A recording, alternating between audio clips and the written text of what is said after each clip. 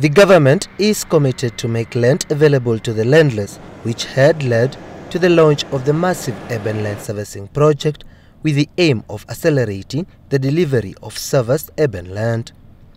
Like many other organizations, Letshego Bank Namibia added its name to the list and pledged 500,000 for the servicing of urban land project as its commitment to give back to the community. The money will add value to the project following the 3 land surveying pilot sites, namely Windhoek, Walvis Bay and Oshakati, which started at the beginning of the year. I wish to most sincerely thank the management of Letshego for this generous contribution and show of their solidarity with the government of the Republic of Namibia and the landless Namibians. The minister commended all private entities extending a helping hand and called on others to come on board.